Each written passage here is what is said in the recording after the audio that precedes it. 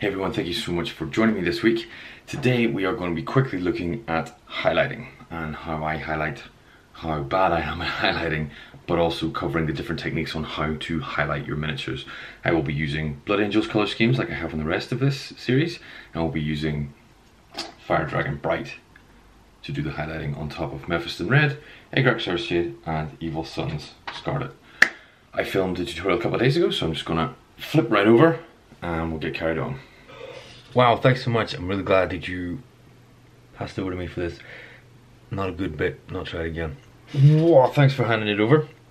Gonna go through some of the process of highlighting and how I do it well and how I also do it quite badly. I'll show you two different examples of what I've done. Maybe three? Yeah, let's go with three. Let's go with three examples. I like to paint in components. I like to break my models down and do them modularly. So I like to build the torso first, get the legs and the torso put together so that I can paint them, get them done, stick them to a base, and then add the arms and stuff later on. And the last thing I like to do before I fix the arms on is get the highlighting done. So here is one of my minis from a little while ago. Let me get that. Let me get that. Come on. Let me just. Let me just. Let me just. Let me just. Let me just. Got it. 1 minute.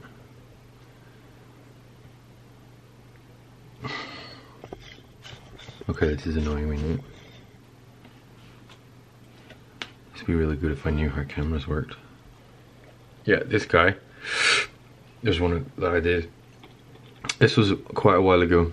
You'll find that different types of highlight paint work differently. I find that the Salamander's color scheme is way better for highlighting because it blends really well. So you can see on this Salamander here how the green, especially on the power pack for Terminator armor, how that blends really nicely with.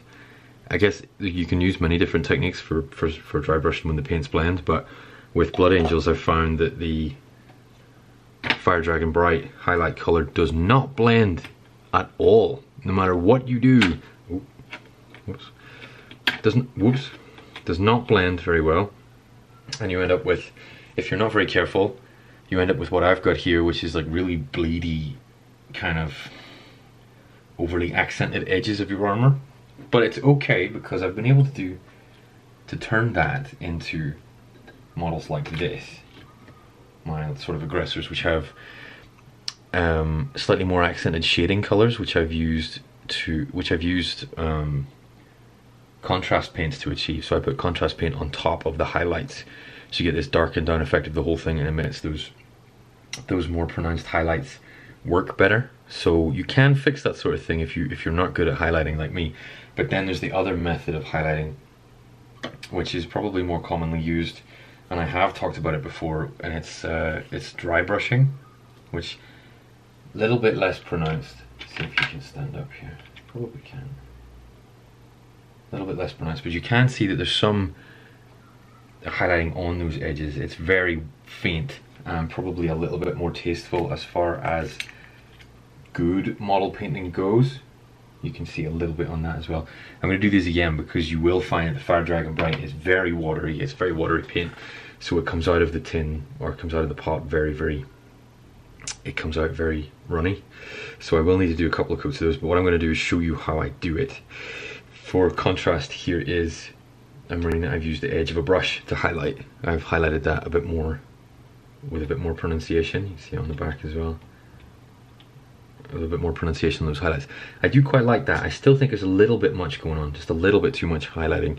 It's slightly too pronounced, but I prefer this style, even though it's not really very well regarded as, you know, as far as painting goes. So I'm going to show you how I do all of those different methods, and try and give you a few different things that you can work with to get the different highlighting effects that I have been, well, exhibiting and working with. So what I'm going to do is take one of these guys who I've painted with the base and the layer colors and then shaded slightly.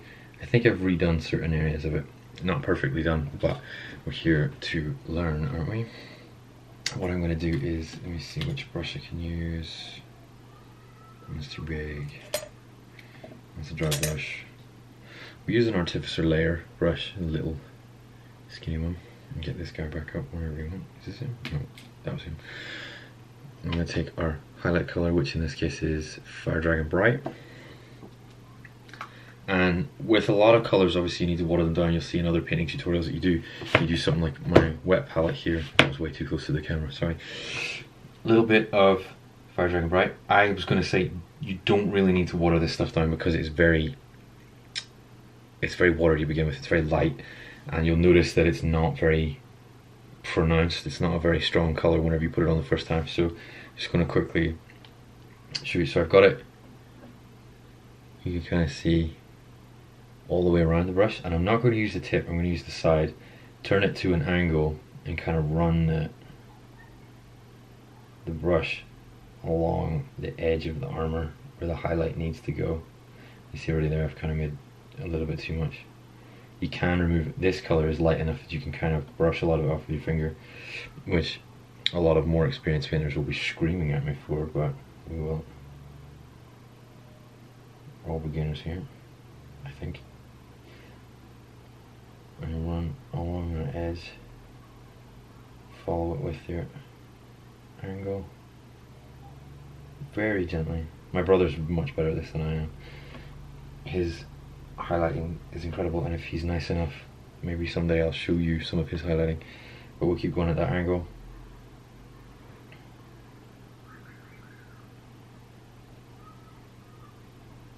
Keep our brush nice and tilted.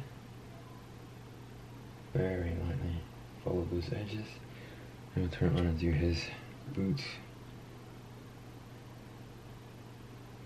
See, that's a bit too much there. It's really hard to do those less defined edges, like on the back of a boot, because they're a little bit more round. They catch a lot more paint than you maybe want them to. Just be super light. I'm not that keen on the recommended Blood Angels color scheme. I kind of like my accidental custom one better, the one with the contrast paint. If you guys have any other Blood Angels recipes that you've seen, show me or comment and tell me the combination or whatever, or link me or something. I'll try them out, because the salamander that I showed a second ago was the recommended Citadel paint recipe for that. And I know a lot of people don't like using Citadel paints, but I don't know enough yet. But you find that the Citadel salamander's scheme or recipe blends really well with itself. Like the green, the highlight color blends really well with the layers, especially in the Nuln Oil shade. But the orange just kind of sits, and if you don't get it exactly right, it's kind of horrible. So if you have any suggestions, do let me know. But yeah, so you follow that around and you kind of end up with something slightly more meticulous and higher quality than this. I'll finish that one off obviously off camera, but I don't want you to watch me paint for half an hour while I do that. So I'm going to wash my artificer brush, put that away. And then the other method that I was going to show you, this method is dry brushing, which you'll see on all kinds of channels. You kind of see a lot less pronunciation on those edges, but you can see the breastplate especially. It's just enough highlight to bring that edge out, but I think with the Citadel or with this Fire Dragon Bright, it's just not quite enough for me. So I'll show you how to dry brush first of all, and then I'll go back over one of my other ones and we'll see if it makes any sort of difference. So let me get some paint on your brush and just kind of work most of it off, kind of harshly working the brush like this, so you can work paint into the bristles, but it's mostly dried off. And then you want to move the brush quite quickly from side to side and just let it float over the model and catch any edges and raised areas. Obviously, if you have a better dry brushing technique than mine, do let me know. I'm always open to learn, but just showing the basics of these sorts of things. See, I haven't done very well. Like, the problem with dry brushing is, oops, I wasn't even on camera. The problem with dry brushing is you end up with things like this, where it kind of gives you a little too much of a highlight inside the armor plate, which you don't really want, because then it looks a little bit, it doesn't pop quite so nicely. So we'll show you these nice, like, obviously not very far from the model, but just off,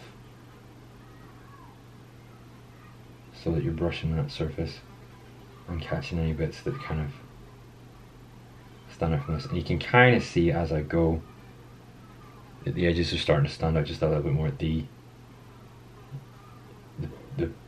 butt armor part is usually the easiest place to see dry brushing work, so I'll do a little bit there. You can kind of move it in different directions and see what works. And here you can kind of see that starting to come out now. Just brings out the edge a little bit, which makes it look that little bit more realistic. Sorry, there's kids screaming outside, I don't know if you can hear it.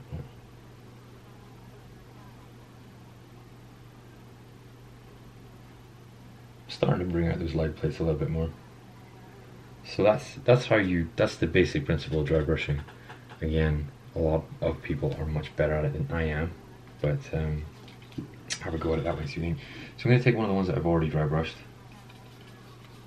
get rid of some of that excess.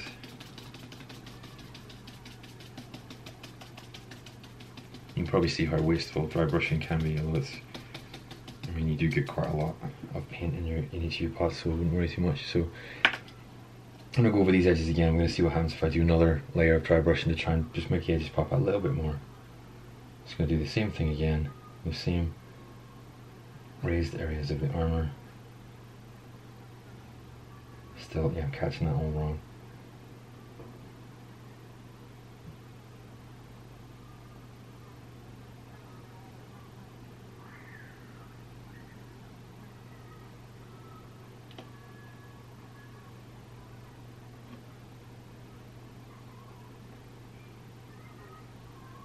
So it does, if you do have this kind of standard Blood Angels recipe, the recommended Games Workshop one, doing a second layer does bring out the edges a little bit more. The way I'm getting the aqua there as well, kind of the chest part, I'm going to paint that gold afterwards, so don't worry about getting paint on that now. That's why I do this in modules, so that I don't ruin the gold and stuff when it goes on. I'm just going to run over the rest, see if I can pick out some more. But dude, that's actually turning out quite nicely. It's still not got nothing on the salamanders. The salamanders paint recipe works way better. But yeah, if you have any such suggestions on how to do Blood Angels with a more flattering kind of highlight color, or I know that Midwinter Minis did a really good rare Blood Angels paint tutorial where he used kind of browns and stuff. I really like that. My brother kind of contests me on it. He doesn't really like that they weren't red. He's a bit pure in that sense that Blood Angels should be red apparently. But I really liked his way of using the brown. I'll link that video below if you want. But yeah, if you have any other suggestions, I'm just going to do this guy again. Give them to me down below, because I really want to know. I don't like that if you highlight these enough for the highlight to show, it kind of starts to turn certain armor plates orange, which I guess is okay, but then you know, you want your Blood Angels to be red, or some sort of austere, passionate red, brown, orangey variant, not mostly orange, you know. I see some parts of that coming out quite well, like this leg is turning out okay apart from that plate there, and this leg is kind of the opposite, sort of too much of a highlight going on. But then around the back it's looking very, very good. See, I like this a lot. It's kind of hit and miss sometimes. You do have to experiment a little bit and try and see what works. But let me see what this chest plate turns out like. See, that's looking pretty cool. I'll maybe see if I can do another red layer. I don't know. If you have any recommendations, leave them down below. Oops.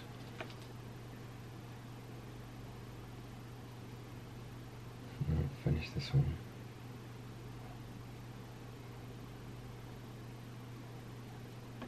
That's not so bad. Not fantastic, but it's okay. Still learning. So yeah, that's how I do my outlines. You can kind of see on this guy as well. He's got some. I'm still working on him. Not finished. Highlighting is okay. That was with the edge of a brush. That wasn't dry brushed. None of these guys. He's not even been highlighted at all yet. This one was the edge of a brush.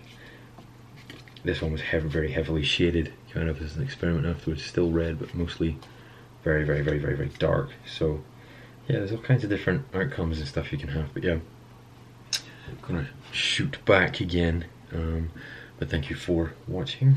So thank you so much again for joining me this week. I did find some of the footage from the lost third video. It was stored on the camera, so I'll maybe try and put together some bits from that, just as like a montage of going through the initial shades and layers, shading colors and layer colors and base colors, see what sort of footage I do have of that, and then maybe upload a video of just some sort of montage of that. So do stick around for that. I am now also working on new channel intros and stuff, seeing as I lost all of those before. But again, stick around, wait for those to appear. They won't be here this week, but they'll be here soon. And again, thank you so much. Please remember to subscribe, because a totally new channel, totally new thing for me, and it's really nice to see that people enjoy it. So hopefully we'll get a little bit of a community going. But thank you so much, and I will see you again soon.